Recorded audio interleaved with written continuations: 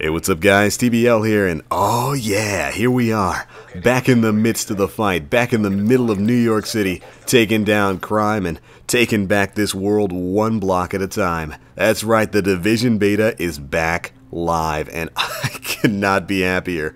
I'm rocking this out on the Xbox One right now, and I have just been playing a ton of Division Beta, and that's what we're going to be talking a little bit about today, just the Division Beta, what I've been doing, what there is to do, because there are a couple of new things to do here this time around.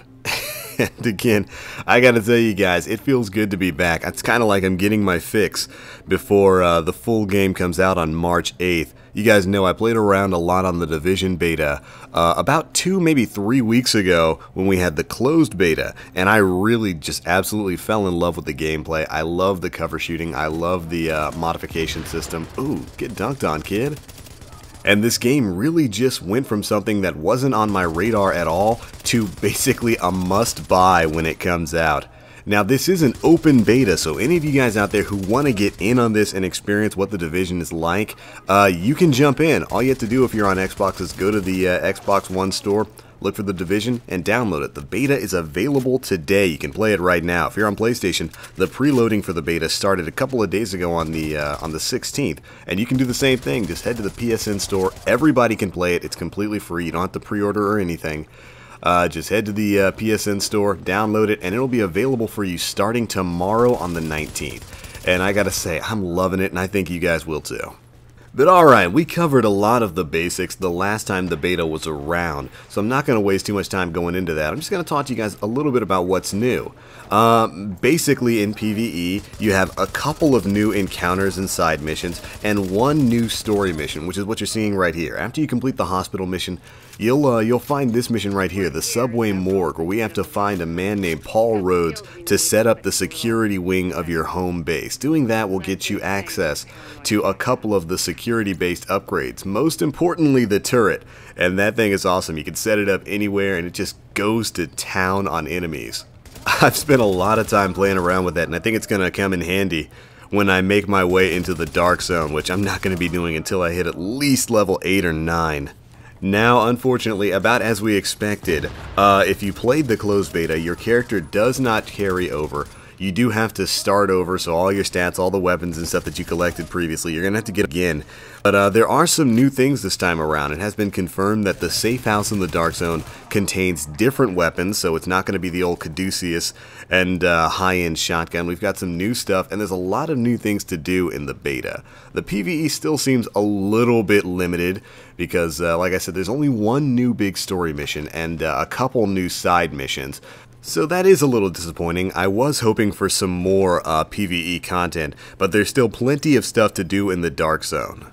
And that is, of course, where you're probably going to be spending the majority of your time in the beta. Once you get to appropriate level like 6 or 7, and you can head into the Dark Zone itself, you'll probably be spending most of your time in there hunting down rogue agents, taking on the PvE enemies in there, and some of the increased little dungeon type areas. There's a couple more instances you can go into with a couple more world bosses that have been confirmed to spawn. I think in the previous beta there was only like 1 or 2 in the Dark Zone. I remember the cleaners guy, which is the guys I'm fighting right now, who set everything on fire, as you're seeing right there, and then just a regular street gang inside of that sports shop. And I think there's a couple more in this open beta, so there's more things to do, and more things to do in a beta is exactly what you want to hear.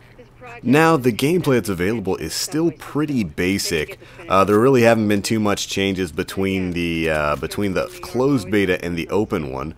It's still a looter shooter, you know. It's basically an RPG with shooting elements attached to it, and a loot system that I actually rather like. You know, you can change every aspect of your character, and armor is separated completely from visuals. So the aesthetics, the way your character looks, is separated from armor, so you can put on whatever armor you want and then look however you want, and I really, really, really appreciate that.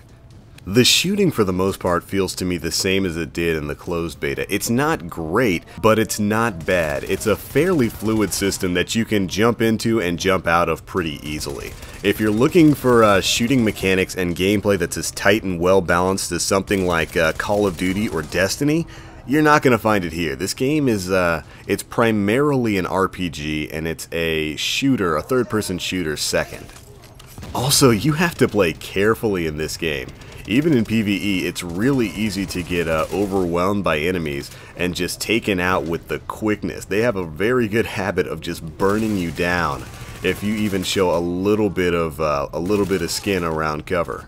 Thankfully, to help with that, the cover system in the game is absolutely fantastic. If you've played some of the previous third-person shooters from Ubisoft like Ghost Recon or Splinter Cell, you'll feel right at home. It's very good. You are going to have to worry a bit about recoil because some of these guns kick like a horse. It's ridiculous, and you really have to get some of the weapon mods like foregrips and whatnot to help with the stability a bit.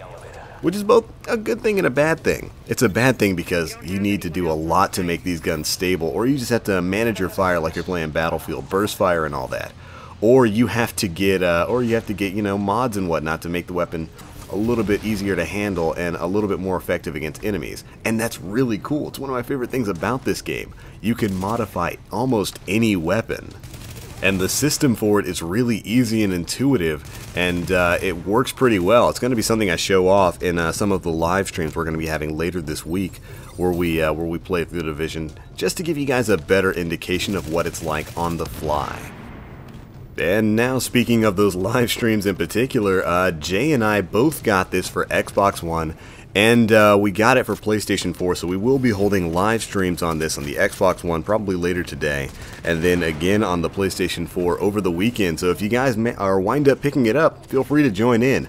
I also finally managed to drag John into this, and he finally downloaded the Division beta, and hopefully he'll be joining in too. That is, if we can pry him away from Final Fantasy XIV. That man has been going in on that game.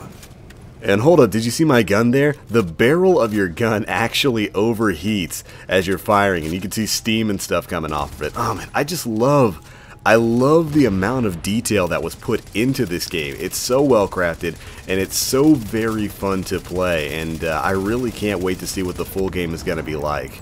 But boom, there we go, completed the final objective, the boss of this mission here. Again, the second story mission, the last PvE story mission that's in the beta. Got that completed, and again, that unlocks part of the security wing. So let's head on back to the home base and show you guys what that's like. So here we are back at the HQ, and this is the base that you're going to be building up as you progress through the PvE story mode of the game. You guys who played the previous beta will know about the medical section. Once you finish that mission, you head over here, and it unlocks a couple of medical perks and whatnot for you to upgrade into. But in this beta, we actually get the tech wing. After you've rescued Paul Rhodes from the underground subway morgue. Appropriate name, I know, but you get this little cutscene, and upon its completion, you will be able to upgrade your tech wing and gain access to the turret. So we're going to take a little bit of time to show you guys that. Once you've rescued Rhodes, head over to the laptop, and then basically the game will have you upgrade the control room, which, as you can see over there on the right, unlocks the turret perk. Let me get that done. There we go. We are 10% operational, and it gained me a new backpack perk as well as the turret.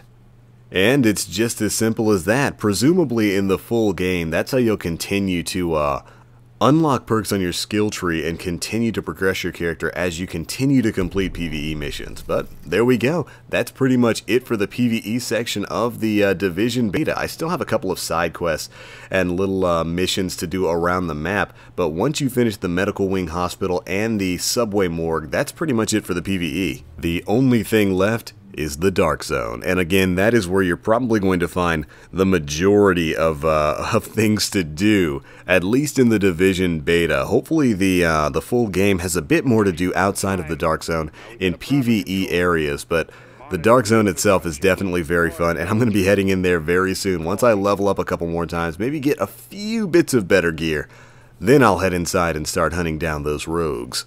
But alright, as for now, that's pretty much it for the video, guys. I have got a lot of other stuff to do. I've already recorded a good maybe 2 to 3 hours of gameplay that I had to get over to editing.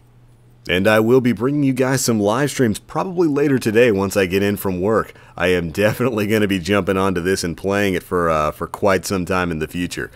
And I would say for any of you guys out there who are curious about the Division, maybe you don't know if it's something you want to feel like buying, I would definitely say pick up the beta. It's absolutely free. It's open to everybody on Xbox One and PS4 right now, and make a decision for yourself. But alright, it's going to be it for this one, guys. I got to get out there and start hunting some rogues. So as always, I am TheBlackLink. You Guardians stay frosty, and I'll catch you in the Dark Zone.